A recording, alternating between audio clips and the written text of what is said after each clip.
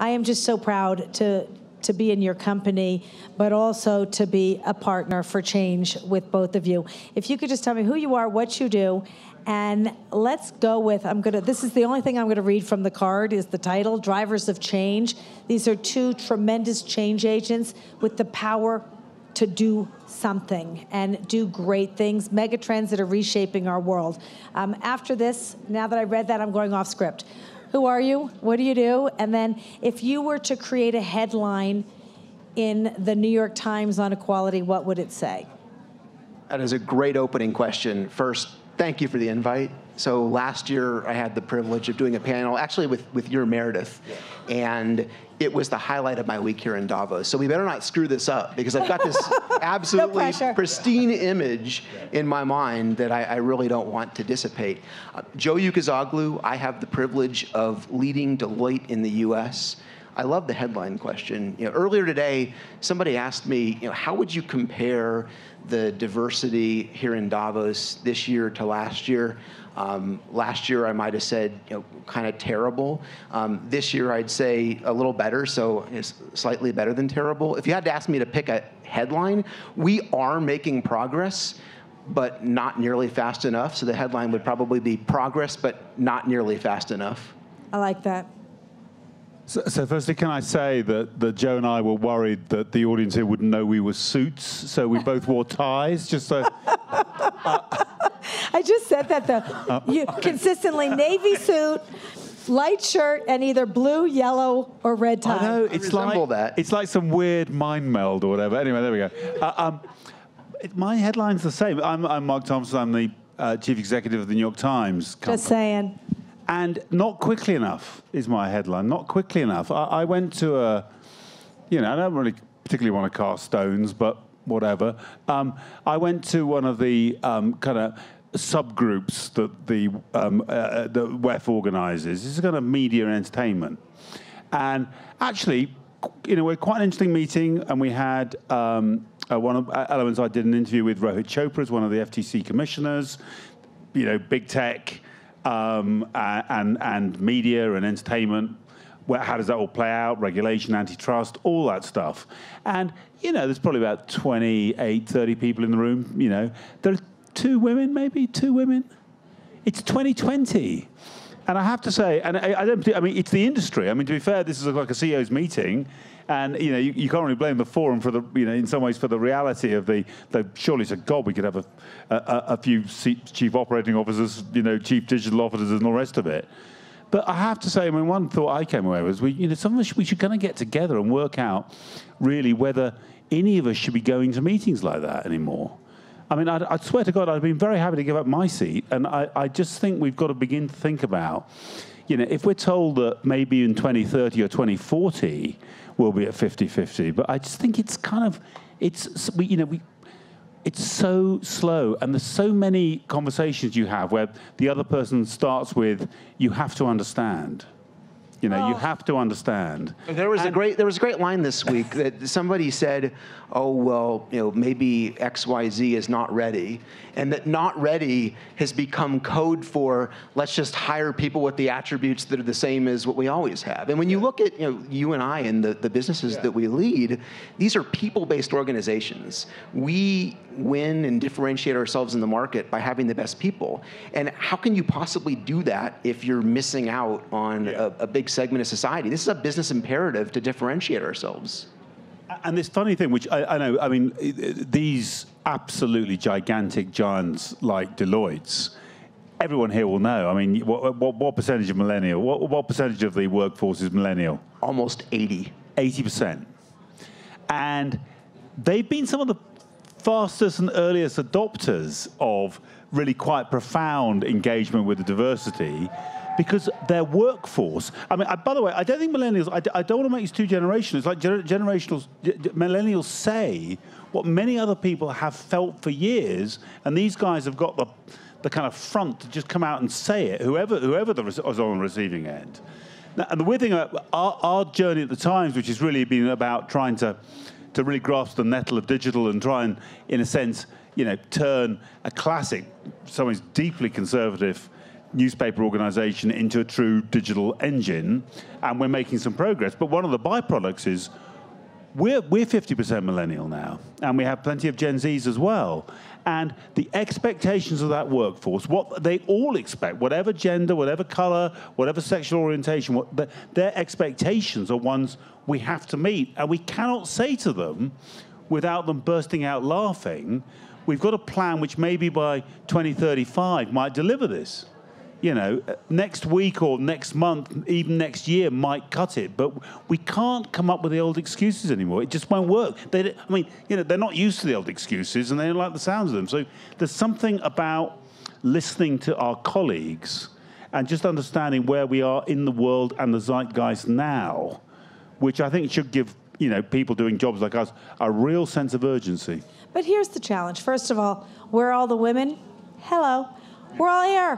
There's more than 2 of us in this room. Come on, give it up. And you got people up there applauding for you guys, talking about the 80% millennial, and then you talk about Congress.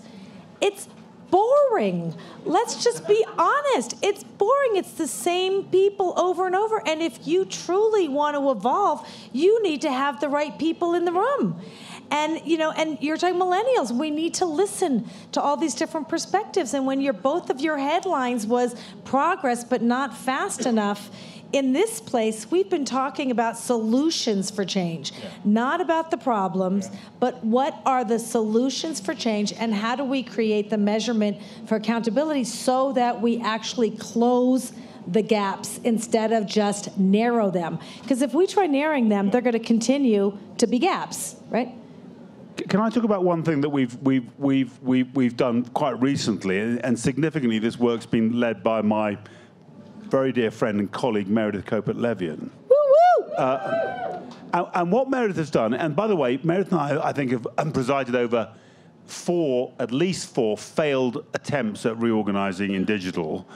A bit like a battering ram. I thought we got closer each time, and eventually, you know, we got there.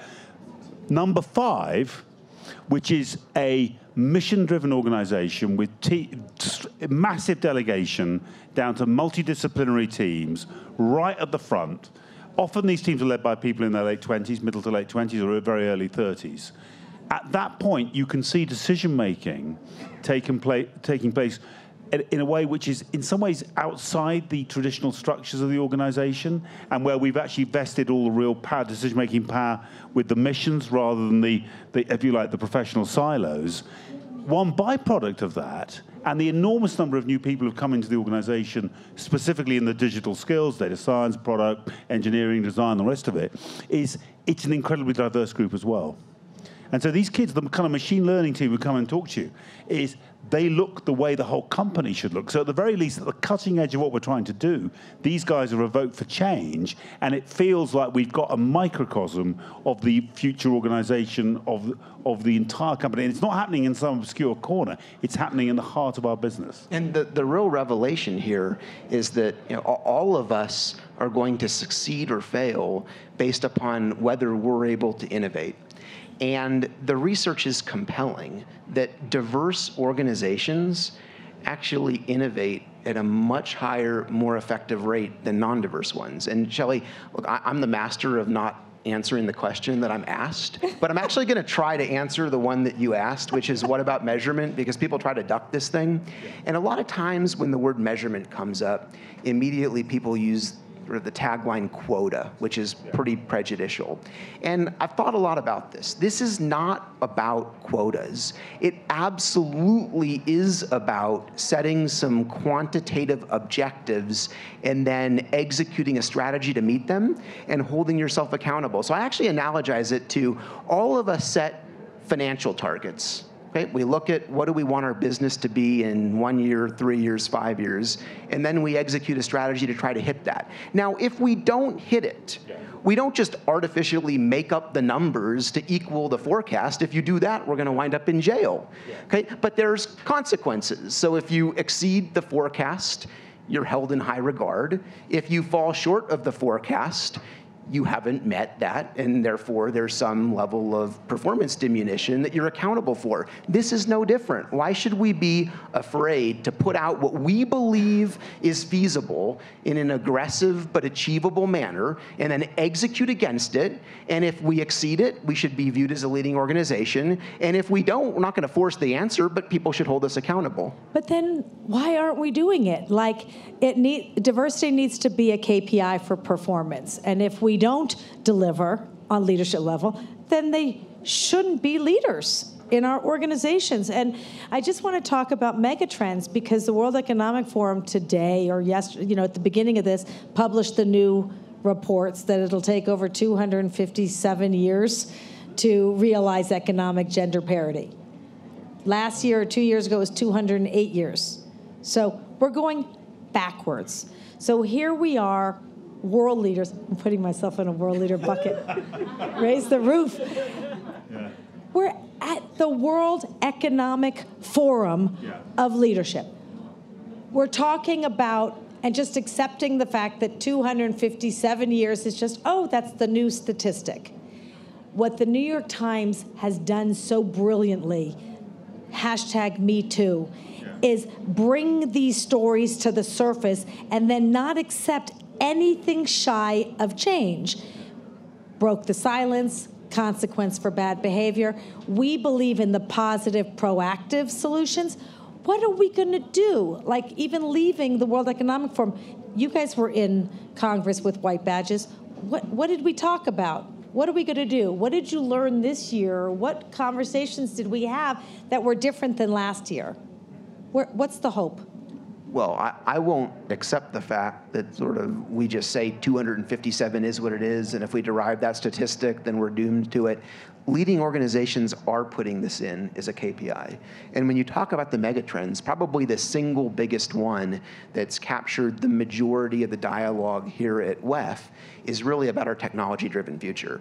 And you have a wave of innovation that is being driven by the introduction of a number of transformative technologies, whether it's 5G, cognitive, cloud, and all of those are converging to create huge opportunities. But what's the one thing we need to really drive that? We need people. We're sitting here in an economy in the US where unemployment is at the lowest level in 50 years, 3.5%. We're not going to realize that tech-driven future unless we have an inclusive society that taps into the best of the entirety of the talent pool and that wins the hearts and minds of society, that this tech-driven future is a positive, which you're only going to do if you crack the code on inclusion. And so you're not going to get any argument here. This has to be a KPI, and what you're seeing is that more and more of the dialogue in the boardroom is making it a KPI for the leader. So I agree with all of that, and I think disclosure, holding yourself publicly to account, is really important. I mean, and by the way, for us, because we so often report on these things, it's doubly important that we're actually, we're kind of showing that we actually understand that this stuff applies to us ourselves as well.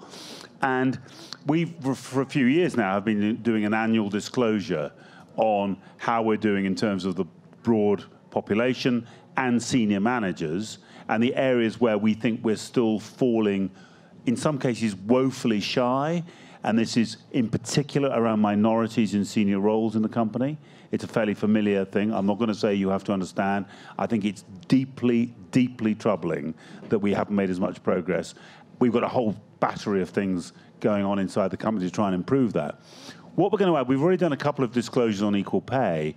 We're actually going to make every other year equal pay part of the same disclosure to make sure that, again, people can see, at least for this little bit of the world, exactly what's happening. And again, for the population, but also for subgroups within the population. So I think disclosure is part of it. But I think we face some real problems. And I'll give you one practical example exactly to what Joe's been talking about. A world where engineering, software engineering, is going to be a bigger part of the world. What about diversity inside engineering? And we're trying to work on that inside the Times, but that's a big societal effort to make sure that more women, more girls and women, and more minorities are given opportunities inside engineering, because the risk is in your digital transformation, categories which were once somewhat more open to women and minorities get exchanged for algorithms and data work, which is actually less naturally, as it were, in terms of the labor force, less diverse. So I think we've got to try and make this change, this enormous transformation, and we're all trying to transform our businesses. We've got to do that, and part of that change has got to be deliberately making sure we're increasing diversity as we transform, not reducing it. And I think that's in peril, actually. And this gets to the very heart of the role that a free press plays in society. I think your point that transparency is ultimately what holds people to account. And I certainly worry with the attacks on the press and all the noise about fake news. It has never been more important to have a vibrant profession that is out there reporting in an accurate, transparent fashion. And with respect to sort of diversity in the technology field itself, I mean, this gets to the very heart of making good on the promise that advanced technology is rolled out in an ethical, inclusive fashion. Because when done right, there's no doubt technology has the potential to cure some of society's greatest challenges. Yeah. It also has the potential, when done wrong, to make things worse. You mentioned algorithms. Yeah. And if you have individuals designing these things using data sets that embed the historical biases of society and constructed by only one segment of society, all you will do is you will perpetuate the same problems of the past versus using technology as a mechanism to actually drive equality. Yeah. Well, bias in, bias out. And we've known for years in our newsroom that if you want to report African American communities, if you want to report issues like Me Too, trying to do that with, as well, just a cadre of white male reporters, they could be the best reporters in the world. They won't entirely understand and won't entirely be able to communicate to that community. If you're building an applied machine learning program, which, for example, is involved in parsing faces or parsing identities, and your engineers are not diverse, the risk is that natural, maybe unconscious bias or unconscious limitation of empathy or whatever it is will be fed into the numbers, and you'll actually make a piece of software which also has got historic embedded prejudice in it. Yeah, but we've seen it. Even with facial recognition technology, there weren't any black technologists, and it couldn't read color. Yeah. I mean, as basic as that. Or an example I love to use, airbags in cars. Yep. The #1 fatality when the airbag opens is women. That's right. Why? It was made by men. It's made to stop me. That's right. Yeah, it's made to stop you. Shame on us. I hope both of you are here next year. You'll save us. You'll save us all. Seatbelts. Yeah. They are not comfortable on female anatomy. You don't even notice that. How many women are uncomfortable pulling their seatbelts all the time? Yeah. Raise your hands high. How many men are uncomfortable with a seatbelt? And I'll give you one more, which I was talking about earlier today with some co-panelists on a panel in the Congress Center. The radio mic. The standard bit of equipment, which is a little microphone and a battery pack, which is used in TV studios and events all around the world. It's meant for guys. It doesn't 100%. Doesn't work with dresses. Doesn't work with. It's just like the silk blouses. For sure, it doesn't work. And so the weird thing is, those radio mics have been used for 60 years, and the fact that in 16 years there's never been an attempt to redesign them so they can work for different genders. It's quite interesting, isn't it? How the sort of sexism of everyday ergonomics. Yeah. But now we're preaching to the choir. Oh, yeah. Hello. We know the problem. Well, look at NASA. And we know a lot of the female astronauts. I mean, the last spacewalk, they have 3 spacesuits for women. Yeah. 2 are large. Loose-fitting spacesuits. And by the way, if it's that time of month and you get puffy, that's not going to work either. That wasn't in the prep materials. I know. Those are the things. I have to share some of these things that are that the New York Times needs to start reporting on. Anyway, so what do? Let's talk about Sorry. Mark, I just want to say one more thing because I want to applaud something that you said, and then I want to go into solutions. You also said you got to walk the talk because if you're going to report outside in, you got to be inside out as well, or that transparency is full of baloney. So thank you for doing all that. That goes a long way. Okay, solutions. I put everything into 3 buckets for advancing equality: parity, wage gap, policies that will make a difference to helping us all rise, and pipeline. How do we fill the pipeline with diversity? And for anyone that has not read the book Wisdom of the Crowds, who watches Who Wants to Be a Millionaire? It's such a good game show. Who Wants to Be a Millionaire? You got 3 choices. 50-50, you have 50% chance. Phone a friend. If that friend is an expert, hopefully they'll know the answer. But the one that wins every time is ask the audience. A random group of people, all walks of life, it's right at least 94% of the time. Diversity at work. We know the business case. So let's go to these things. What are solutions? Like 257 years, not okay. If we want to close these gaps in 5 years, what do? Give me an equality hack, a low-hanging fruit. Well, I'm not sure it's quite that, but here's an example of trying to listen to the audience, which is, and it's more about like step by step. We significantly extended parental leave, family leave at the Times. The Women's Network at the Times, I'm the executive sponsor of that, about a year later came to me and said, there's a problem. There's a problem. Maybe a couple of problems. One problem being men don't seem to take leave, the leave that they're, what are you going to do about that, Mark? Only 34% of men will take elective paternity leave. And essentially, one thing is we're not going to force people, but we're going to try and be encouraging of everyone to take their leave.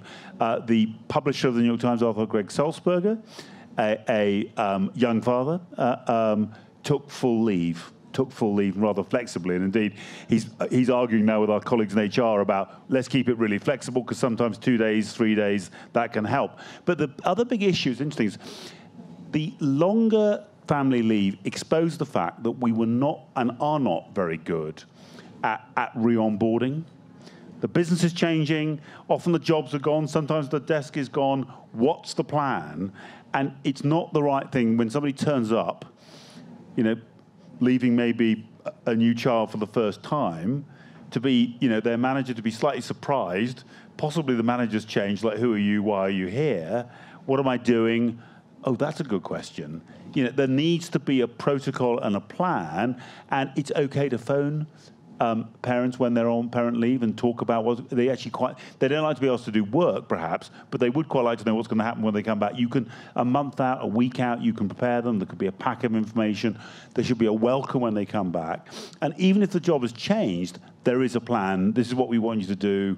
And so it's like almost like a new employee moment again. And we just didn't do that, and we're now going to put stuff in place to make sure that happens. So it's really trying to accept that this is a partnership with our colleagues, and you can't, the best HR department in the world won't always figure out every consequence of the action. So to me, it's more like a feedback loop. And so what you don't do is like brave, bold, look great on the press release headlines, and don't follow through. By the way, so lots of little solutions as well as big. That's a very big solution because the Nordic countries, which are top in gender equality year after year, Iceland 11 years in a row. Olafur, if you're around, you're doing a great job. He's the former president. The number one was parental leave. And to contributing to equality in the workforce and sharing the responsibility at home. So I'll be brief. I see the clock's going to kick us off stage, although you can control that, right? Add some time. Wholly echo. Turn backwards. This starts with the tone at the top. It starts with people like Sulzberger demonstrating that they're personally invested, but it has to go beyond that. It has to get cascaded down with accountability at all levels of the organization. We talked earlier about the fact that it's okay to set objectives and to have those objectives owned by various people across the organization, and then to measure against that and hold people accountable. And the other real revelation we've had that I'd highlight here is you just can't look at this issue as an HR or talent issue. If this solely sits to the side, you're underestimating what it takes to actually drive real culture change.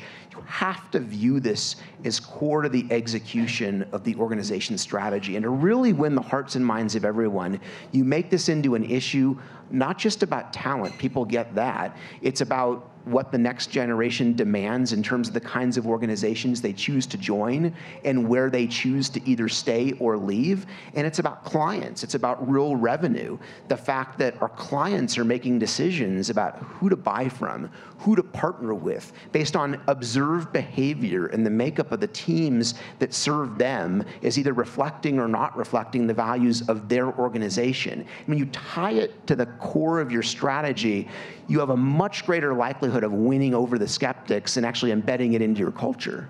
We rewrote the title of HR this morning at our breakfast. Instead of human resources, we said, let's call it Chief Thrive Officer, to really allow all of us to bring our best selves to the table and to thrive in the workplace. And I was thinking for the World Economic Forum for WEF, because you have such big voices, a couple of years ago they implemented the +1, for every 4 badges, because we know they're all going to be, the white men. For every 4, if you bring a woman, you get an extra badge, right?